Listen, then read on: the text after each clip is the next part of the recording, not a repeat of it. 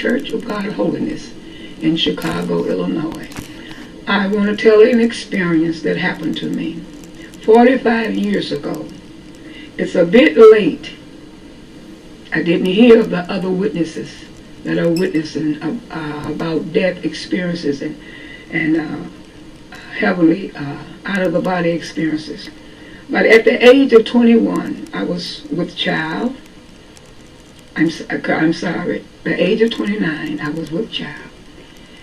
And I was also a high blood pressure patient.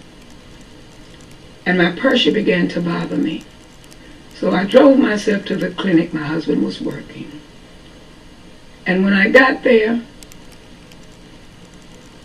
they rushed me to the hospital. It was a clinic hospital, but they rushed me to the hospital section and placed me in the labor room where the doctor induced labor. And I was there for a short while. And then a nurse came and checked me, and they took me right away to the delivery table.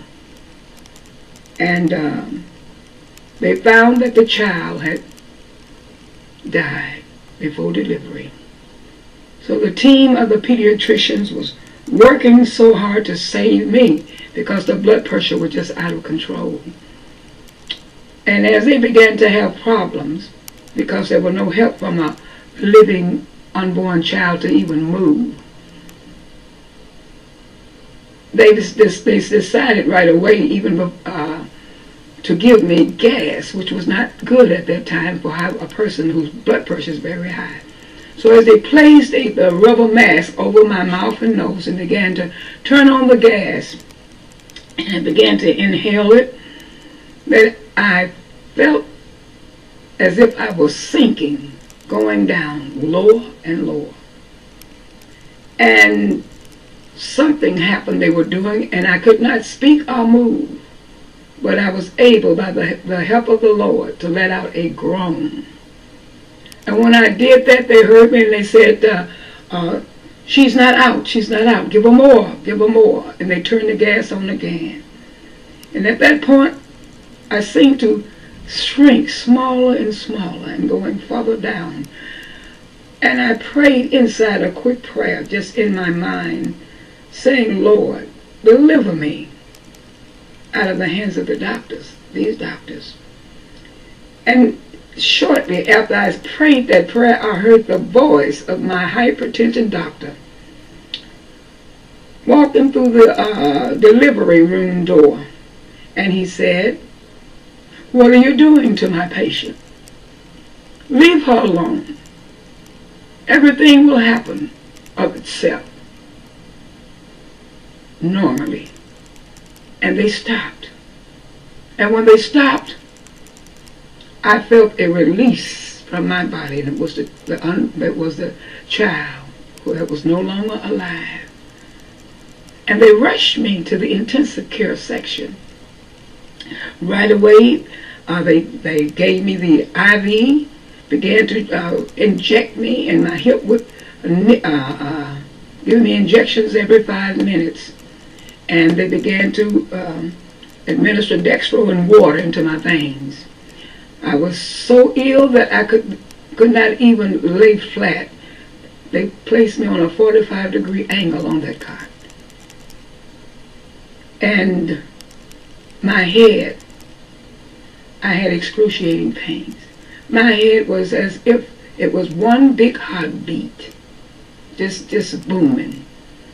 And then I would feel a very sharp pain move across my brain.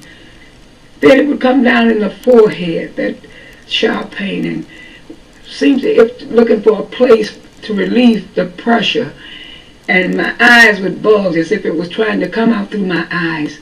Then it would move back across my veins, my brains. And I would pray and say, Lord, deliver me, because he had done that so many times when I was having a high blood pressure attack. And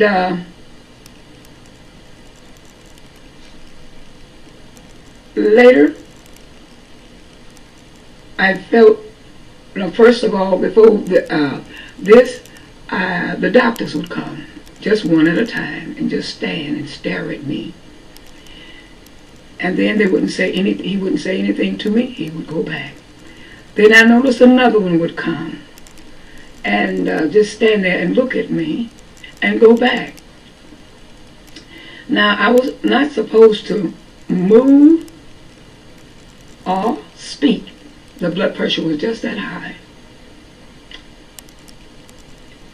But I thought to myself, I was suffering so, I said within myself, the next doctor that comes, I'm going to say 3 words.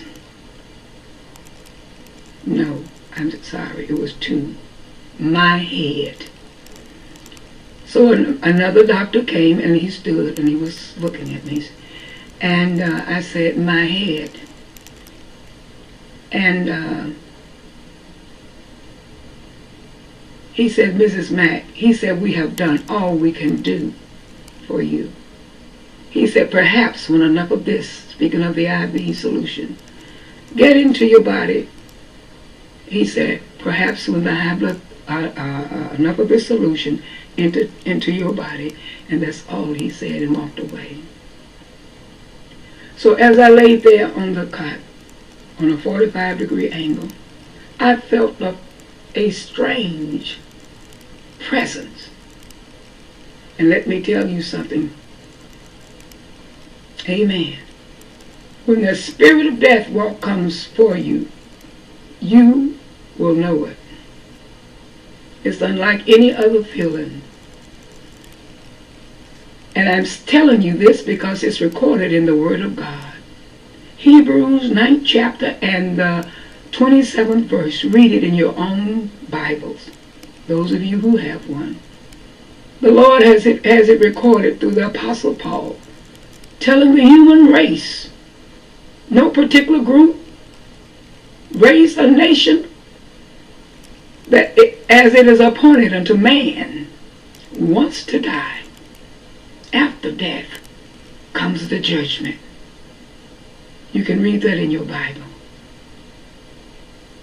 Meaning that death is not the end of human life, which I will give you scriptures that you may go into your Bible and search this out for yourself.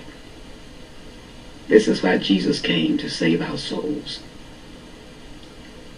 But nevertheless, this presence came, and it came up on my feet and began to move. When I felt it, I shook, and I was not supposed to. I shook my feet.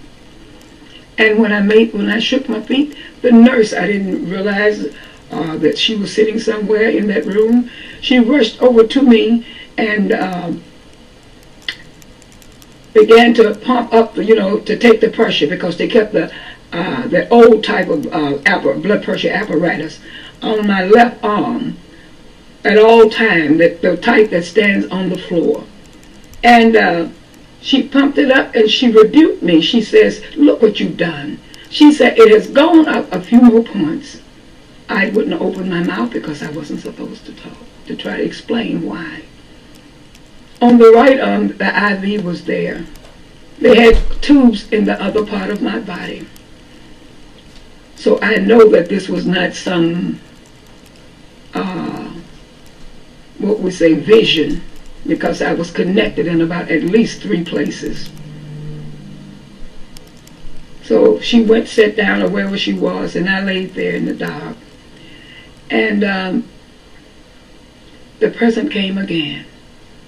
And it came up on my feet, and it began to move up my legs, upward.